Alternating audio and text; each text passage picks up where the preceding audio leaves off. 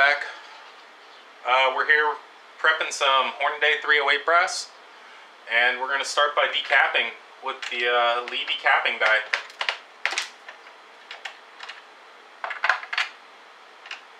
So thanks for joining me and hanging out for this video. Just watch and enjoy, and we'll go through the steps of reloading some 308.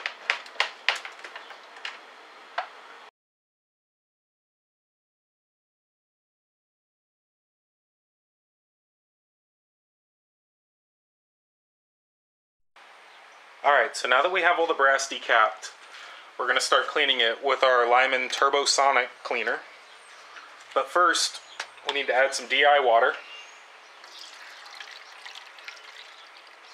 And there is a fill line in there, so we're going to go a little under the fill line.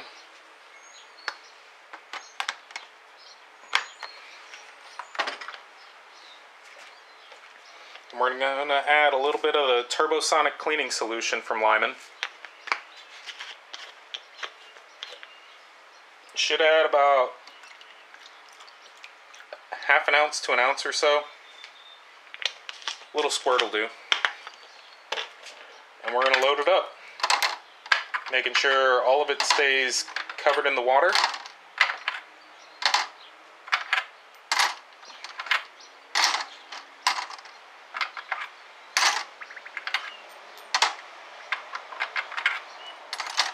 And that we stay below our fill line.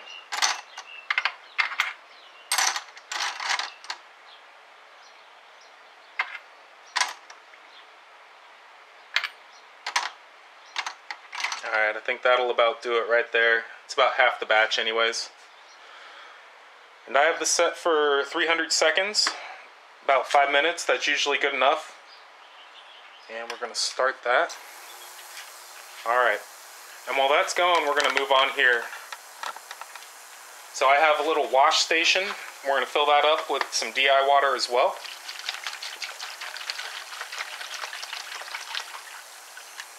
That should be enough. And next to it, I have some old 9mm shell holders with perforated bottoms. And once it's done in the Sonic, I'm going to give it a rinse in the wash bucket there, and I'm going to place it upside down into the shell holders so they can air dry and get a good airflow through them. Alright, so when this is done, I'll get back with you guys and show you the steps. Alright, we're back and our 5 minutes are up, so we're going to get the brass out.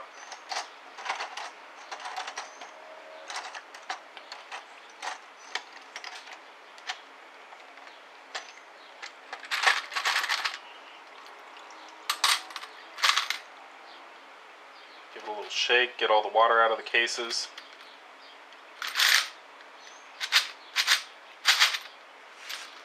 And we'll give it a little rinse in the bath. And while we do that, we'll go ahead and get the next batch started here.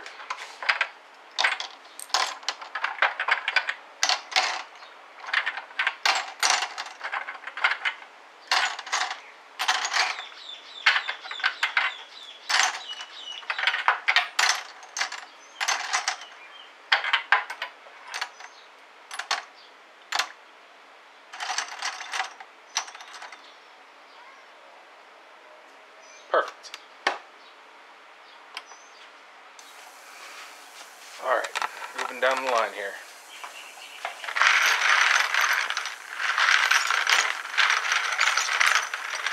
So we give these guys a good rinse in some fresh water. We'll get them onto a drying towel.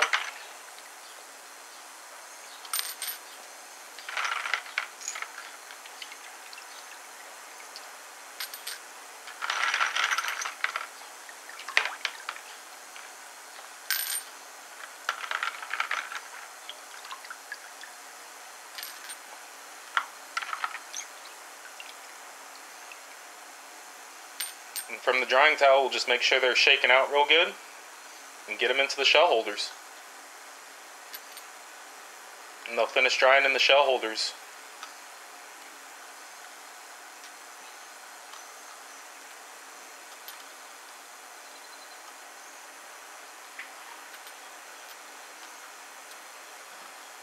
And I usually let them go for a few hours, make sure they're really dry inside.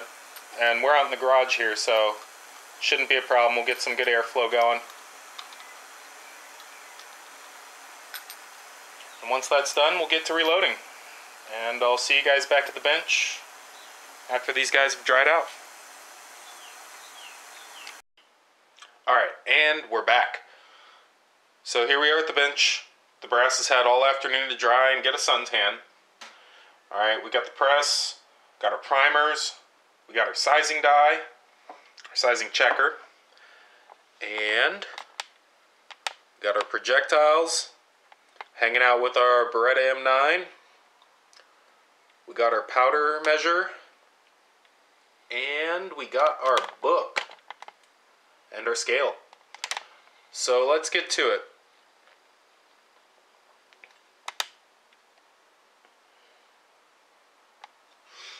Now, with the sizing die, I'm going to show you all how to set it up. But before we do, for my purposes, I've removed the decapping pin.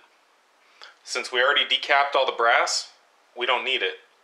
But if you've tumbled in like corncob media, walnut media, if you've done any kind of tumbling, you're going to want to keep the decapping pin in there because I've seen them plug the flash hole. But for me, all my flash holes are clear since we did the spa day. So here we go. We're going to run our ram all the way up, and then we're going to bring the die in.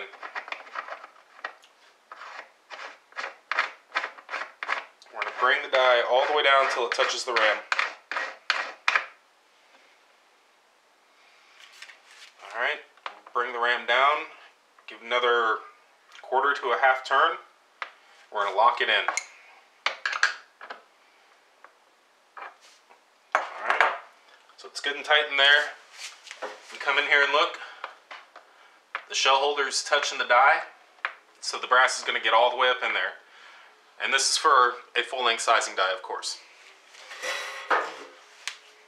So getting to it, on the lead press, we're going to do a two-step process here when we size the die, or size the brass in the sizing die. I'm getting a little case lube on my hands. We're using the unique case lube from Hornady. Just a little coat. Get that on the brass. We don't want to get our brass stuck in the die. We're going to run it up. As we're coming down, we're going to prime. So with our clean hand, we're going to get a primer. Put it in the priming tool. And run it down the rest of the way. There we have it. Sized and primed, one step.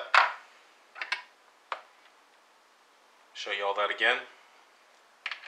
We're going to get the brass in, run it up to size it, bring it down. We're going to get our primer, put it in the priming tool.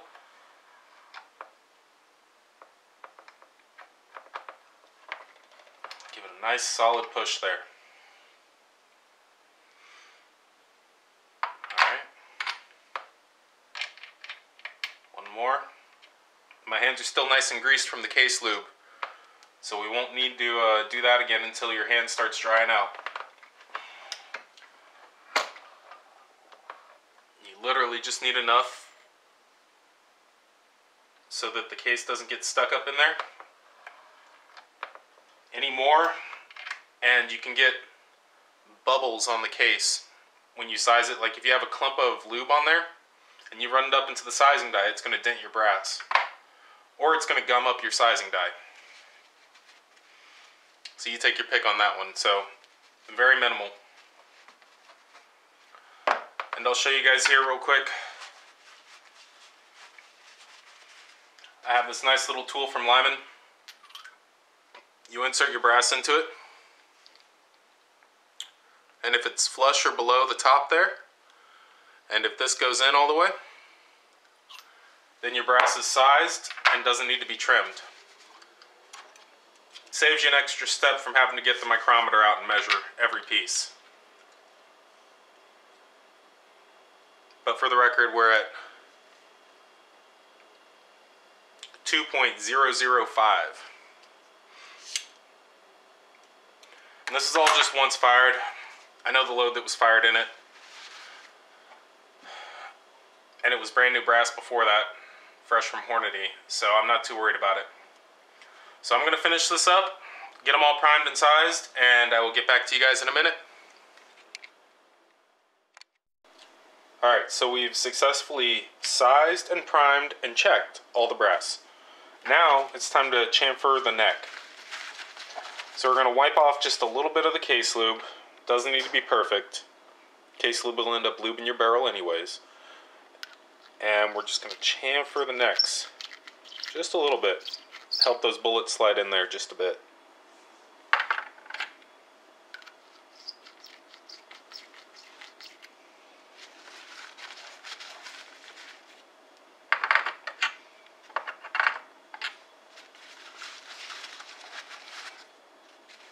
And the order here doesn't matter too much.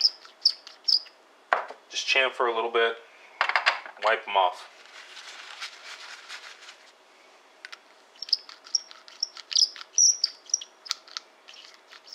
You don't want to go too crazy with the chamfer, just get a nice little edge going there. And if you want to get fancy with it, you can chamfer the outside of the case too, but I don't really feel that's too important right now because we're going to end up crimping these. So it's going to end up folding it in on itself. So I'm going to go through, wipe and chamfer all these, and after that we will start loading powder.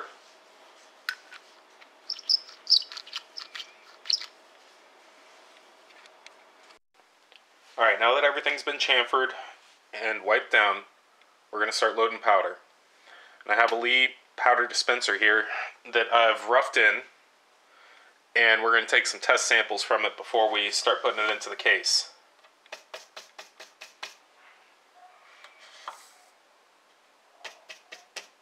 And I give it a tap there every time to uniform the powder into the catch on the side.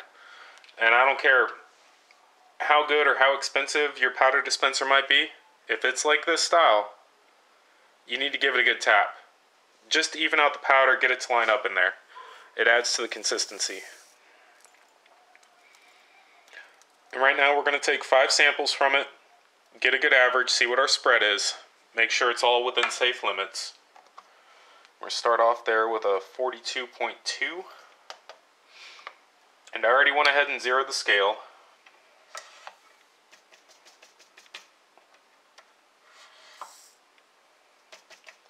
And I would dispense this straight into the little tray on the scale, but when I do that, it just goes everywhere. So we're using a little shot shell here.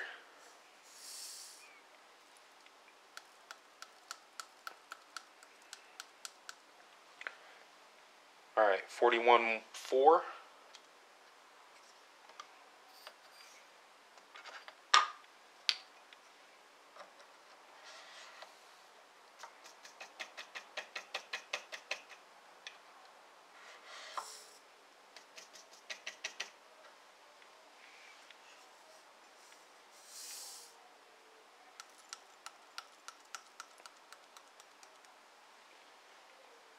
.3.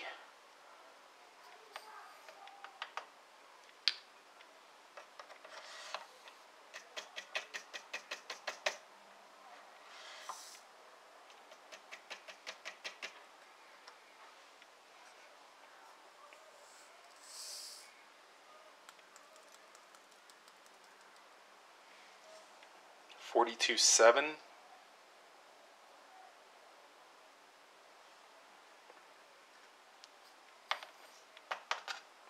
And my goal here was around 42.5. That was going to get us around 2,600 feet a second. And that's what I was hoping for.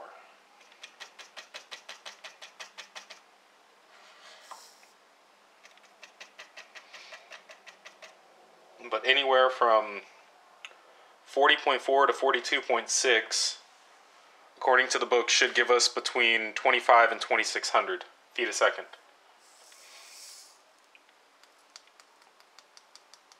And our max load for this is 44.9. That would be redlining it. So we're trying to stay, like I said, around that 42.5, and this is 42.8.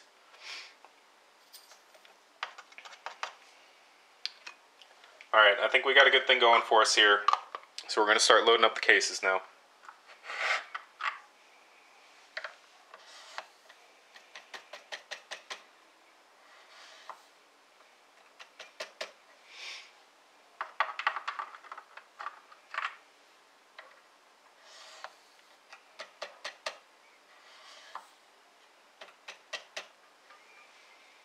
Like I said, just give it a little tap every time. It helps uniform the powder in the chute.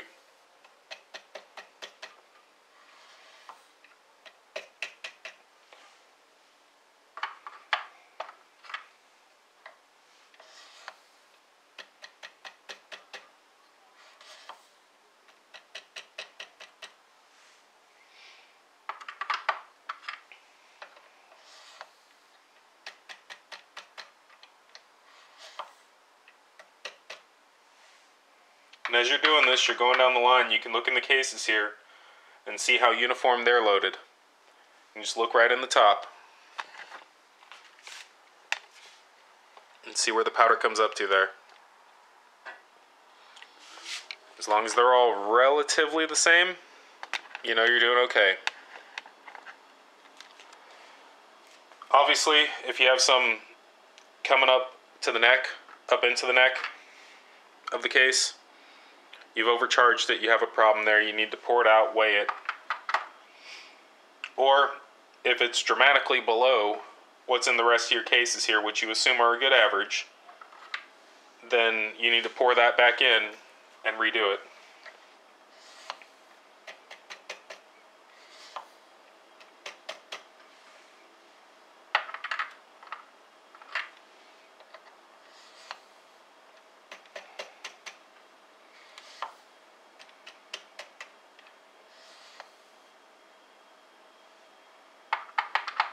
See what I did there? I almost double charged it.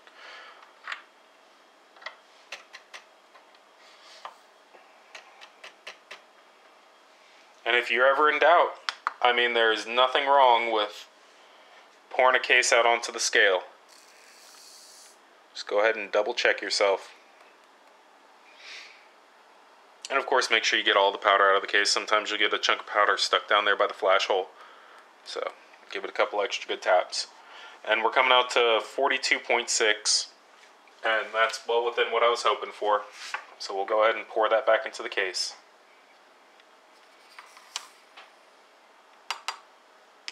It doesn't hurt to check that every dozen rounds or so, or whenever you feel comfortable.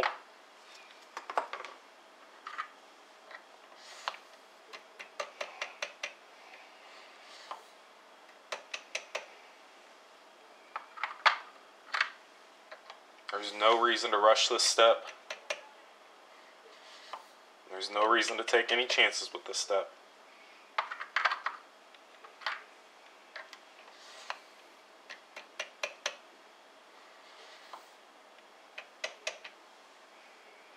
So I'm going to finish this up, and then we'll start loading the projectiles.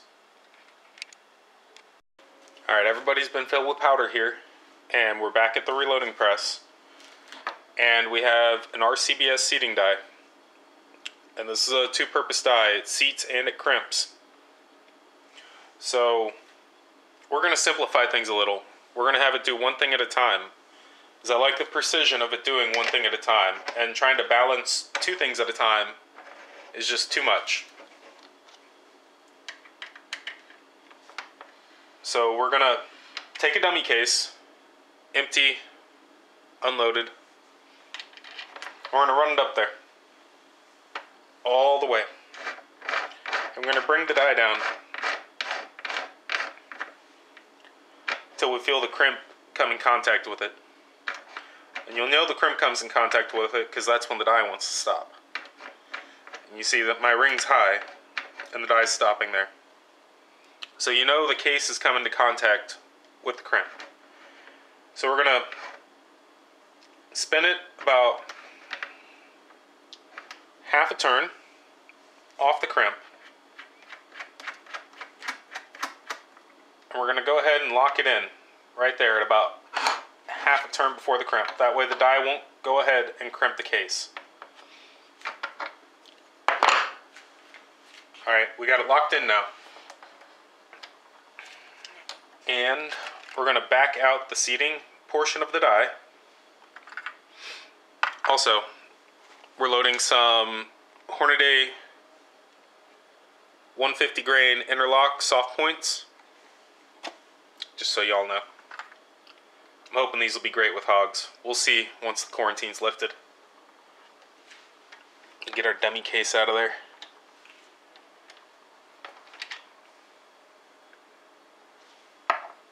And we will go ahead and get our priming tool out of there, because we don't need that anymore. Alright, so we're going to run this up, and nothing should happen. Woo! Except it falls. Alright, so we're going to start bringing in the seating portion of the die. Give it a couple good turns. Hopefully we can start the seating process now. Still nothing. Alright, we're going to keep bringing it in. Oh, so you guys can see, that's a little top dial of the die here. Alright, we don't have it locked in. There is a locking nut once we find a good spot, but we don't have it locked in. We're spinning it down.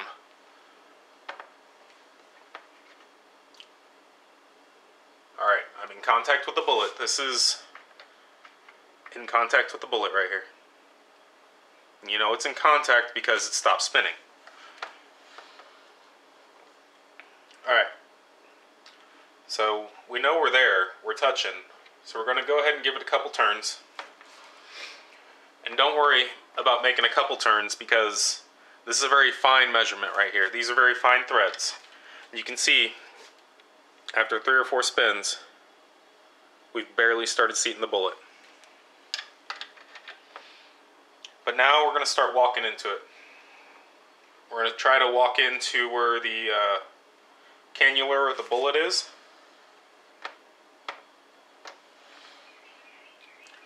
By the way, the cannula is that nice little ribbed part right there.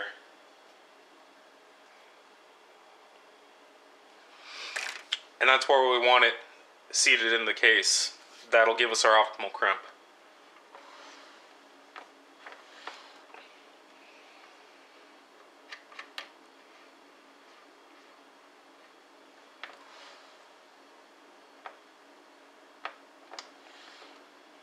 Ooh, we're getting close. Bullet's almost there.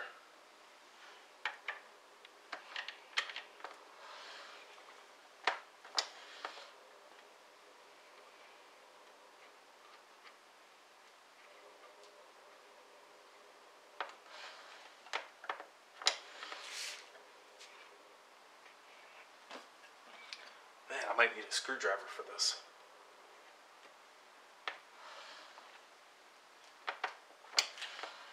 Alright, since we're so close, I'm only doing a half turn at a time now.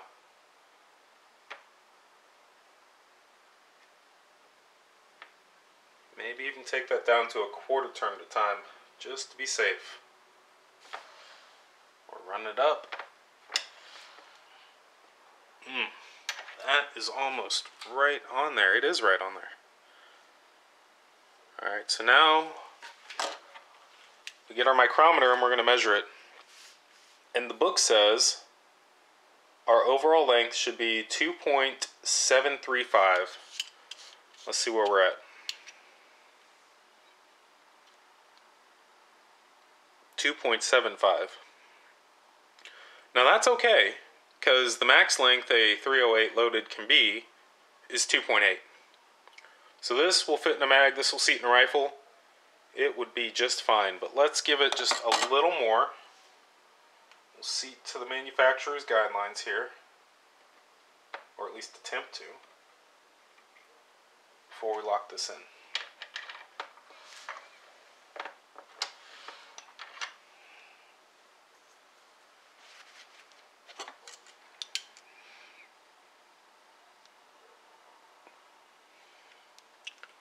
2.743.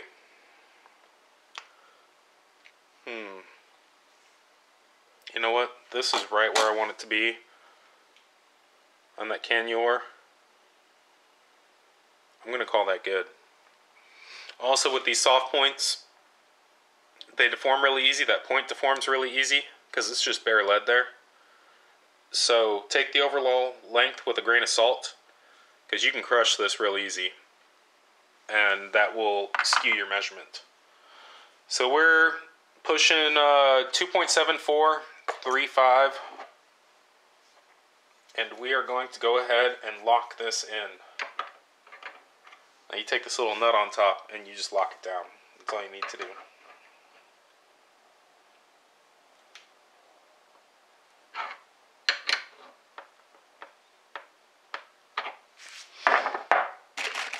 Alright, let's push one more through and see what the length comes out to. Now obviously with Tighten It we change this ever so slightly.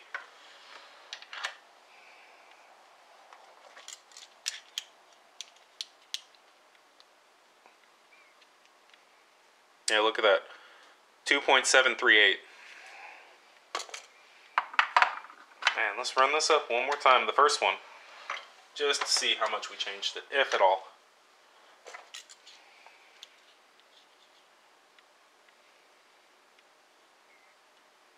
Mm-hmm. 2.740. Alright, I'm going to call this good. We're going to start running them through.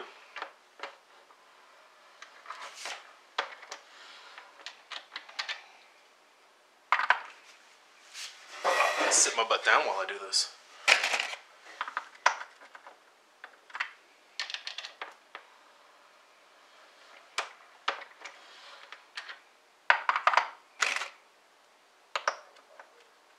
And just like with the powder, doesn't hurt to check yourself every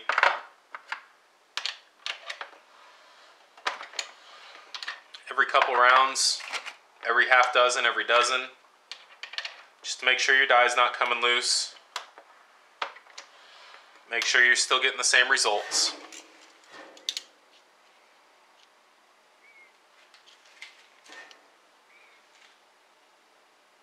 Alright, you see there 2.7445.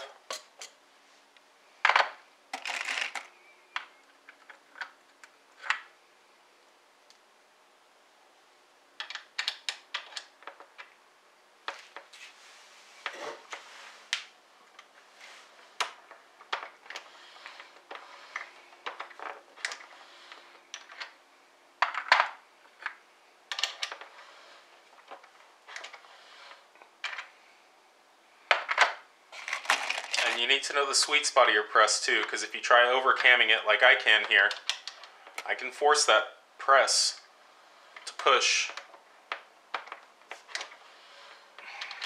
another 1/10 of an inch or so. And we don't want to do that.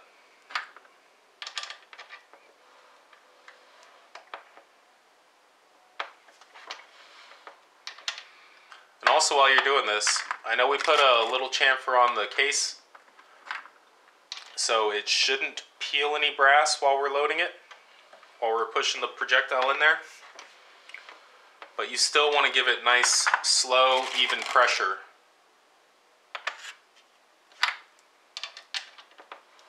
If you start going too fast, something's going to snag, you're going to bend your brass, you're going to peel your bullet. So just take this nice and easy, nice even pressure.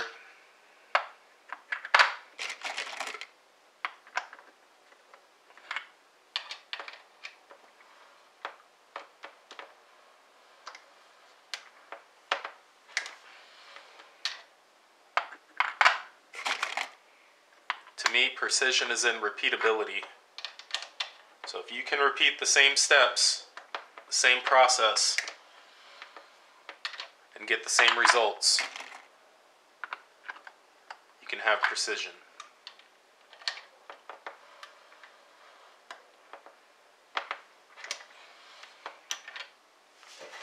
Alright, let's check this out. 15th round here.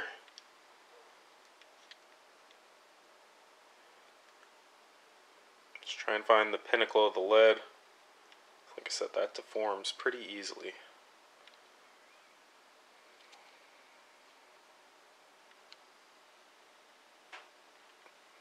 Alright, 2.7355. Still within spec. Alright, I'm going to knock all these out, and then we'll start talking about crimping. I'll see y'all in a minute. Alright, we got everybody loaded up here. Now it's time to get started on the crimp. And what we're going to do for the crimp is we're going to start by backing out the seating portion of the die.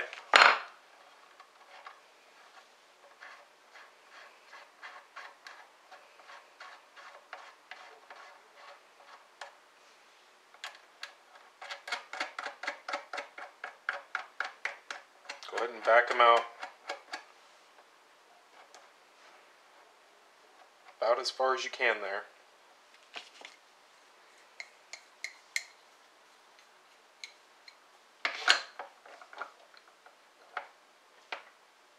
Then we're going to loosen up the main body of the die. Guess I had that a little tighter than I thought. Alright. So we got the locking ring loosened. We got our spare piece of brass. And we're going to run it up.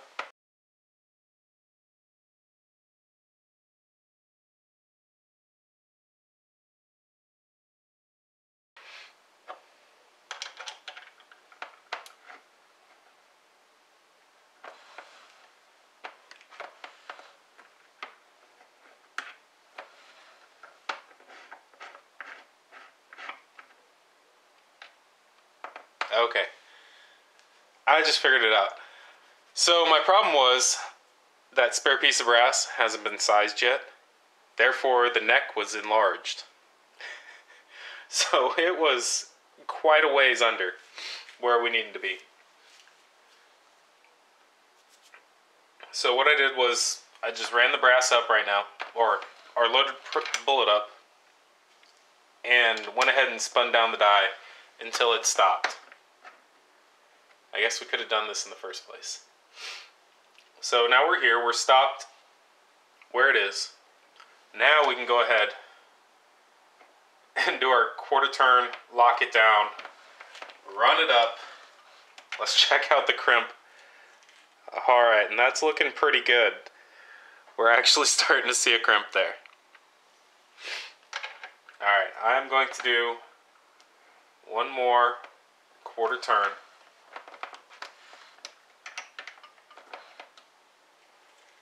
And that is a good crimp.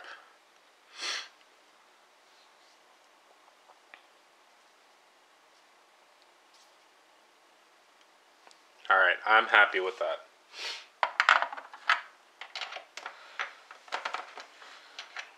So I'm going to go ahead and crimp all these. And after I've crimped them, I'm going to put them in a marked bag for storage. That way I know what I've loaded up here, because to be honest with you, I'll probably forget in about a week. Alright. Unless you plan on shooting these soon, I suggest you do the same.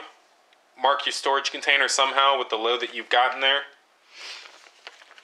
And that's all I have for you guys. I hope this video was informative, and if you liked it, tap that like button. Hit the subscribe button. Leave me a comment. Let me know what you think. And I will see you all next time.